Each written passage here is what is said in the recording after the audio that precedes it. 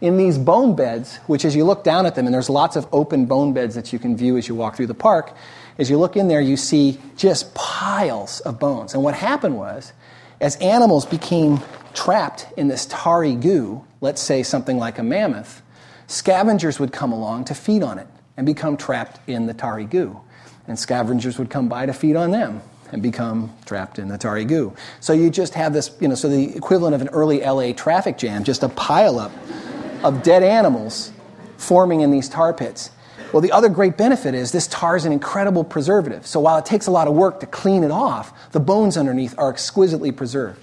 So there's hundreds of beautiful skulls of saber-toothed cats and of dire wolves and full skeletons of mammoths and mastodons. So unlike what happens when, say, a dinosaur gets washed down a river and it's all broken to pieces, these things were preserved as they fell.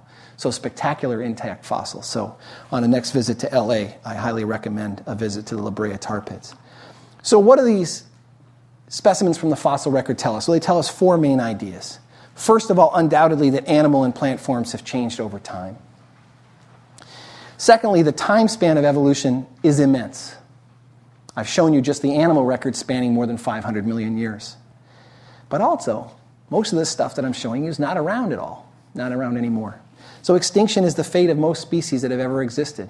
Biologists estimate perhaps 99.9% of all species that ever existed are extinct. And environments in every locale have changed, often drastically so. Those Burgess Shale creatures I showed you, those were marine animals now found above the tree line in British Columbia. Those palm trees, of course, look nothing like the current landscape. So environments change. And one of the main messages, the reason I want to tell you so much about Darwin's geological observations and the fossil record, is that living things are occupying a planet whose surface is always changing. Hurricanes, earthquakes, volcanoes, tectonic movement, ice ages, climate changes, whether local or global, all of these keep changing the environments that species are in. They are running to keep up, and most of the time they fail. So we have to think about Earth history to understand life's history. We have to understand what's going on in any particular place to appreciate what's going on with any particular species. So the record tells us that evolution has happened, but the main question Darwin wanted to address was how. And this is the second big idea. The second big idea is natural selection. And I'm going to tell you a whole chunk of code here from The Origin of Species. It contains every element, every ingredient necessary for natural selection to work, as well as the clearest definition of the process. Darwin says, can it then be thought improbable that other variations useful in some way to each being in the great and complex battle of life should sometimes occur in the course of thousands of generations? If such do occur, can we doubt, remembering that many more individuals are born than can possibly survive, that individuals having any advantage, however slight, over others would have the best chance of surviving and of procreating their kind? On the other hand, we may feel sure that any variation in the least degree injurious would be rigidly destroyed. This preservation of favorable variations and the rejection of injurious variations I call natural selection. Two sides to the coin. The rejection of things that are less favorable and the preservation of those things that are more favorable. So, what are these ingredients? Well, if we look at Darwin's quote, he's saying variation, there in red, thousands of generations, time, and advantage. He means selective advantage.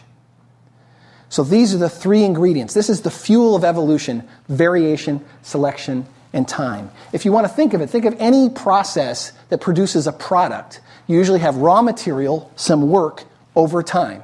The raw material is variation, selection does the work, and time, it takes various amounts of time for the process to happen. So to illustrate this process of natural selection, I want to give you just one example, sort of a modern example, but it illustrates all the features that I want to tell you about of seeing these ingredients of evolution. And we're going to think about the adaptation of a really modest, humble species to a changing landscape. What I'm showing you here is a lava flow across part of the desert in the American Southwest. Over the last couple of million years, there have been eruptions that have led to lava flows. When that lava cools, it forms these black rock formations on this general background of sort of sandy, dry soil. And in this habitat lives the humble rock pocket mouse. And that rock pocket mouse occurs in two varieties, a sandy-colored mouse and a dark-colored mouse. And I'm showing you these animals on different colored backgrounds. The sandy mouse that matches well to the sandy-colored rock, the dark mouse that matches well to the dark-colored rock, and then you can see the mismatch when either the dark mouse is on light rock or the light-colored version is on dark rock. And it matters. This color matching really matters with respect to predators. And let me just explain to you a little bit about color matching in mice with a short video. So when that dark mouse finds itself on light-colored habitat, it can be in big trouble. Its natural predators are owls. But of course, if we change the backdrop, the dark mouse blends in well, but the light-colored mouse, he's in trouble.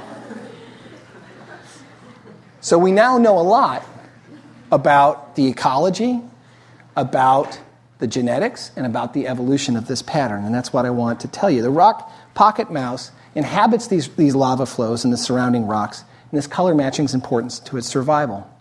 Well, there's two forms of the mouse. It's all the same species, and those two forms are determined by genetic variation. There's a single gene that we'll abbreviate here called MC1R that comes in two alternative versions or alleles. And sandy-colored mice have two copies of the light allele for this gene. And the dark mice have either one copy or two copies of the dark allele. So scientists at the University of Arizona have pinpointed the exact genetic basis for the fur color difference between the two populations of mice. Now, let's consider how long might it take for a black mouse to arise in a sandy-colored population. If that lava flow has happened, how long would it take? Can natural selection really do the job to allow a population of mice to adapt to a new landform, in this case, lava rock? Well, the ingredients there have to do with the interplay between variation and time. And what I'm going to do is I'm going to walk you through the variables, and I'm going to walk you through crunching a little bit of the numbers. And rather than take notes, I'm just going to urge you to just follow along or look up, watch the board, whatever. Don't worry about the numbers. We can always go over them again later. But just follow along the logic of crunching the numbers of how these ingredients of evolution interact. So to know how often a black coat mutation can arise, that's going to depend upon three things: the mutation rate, the reproduction rate in these mice, and the population size. How many mice are there? How often are they reproducing? Well, we know a lot about the mutation rate from decades of study.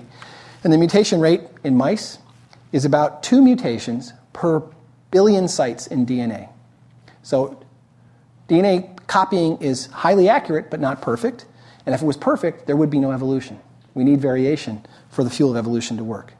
There are about 10 sites in the MC1R gene that can be mutated to cause this black type of appearance. And there's 2 copies of the MC1R gene in every mouse. If we multiply all those together, what we come up with is 1 in 25 million mice, baby mice, will have a black coat mutation. 1 in 25 million. Well, geez, does that mean 1 in 25 million? Is that a long shot? Does that mean that I can't see how this evolution would work? Not at all, because now we have to introduce some other factors. And those other factors are the reproductive rate and the population size.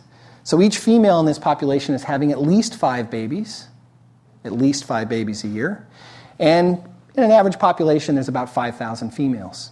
So there are about 25,000 pocket mice being born a year in this population. Now, if we multiply 25,000 babies times 1 in 25 million, that means every 1,000 years, there will be spontaneously a black mouse born to sandy-colored parents. 1 in 1,000 years. Now let's put it in a geological framework. Those lava flows I'm showing you, some are 1.7 million years old. So this mutation could have arisen 1,700 times independently. Plenty of time for the raw material to arise 1,700 times over. Okay, so how does this black coloration actually spread through the population? Well, that's selection's job. How long does it take for every mouse to become black? And now we have to figure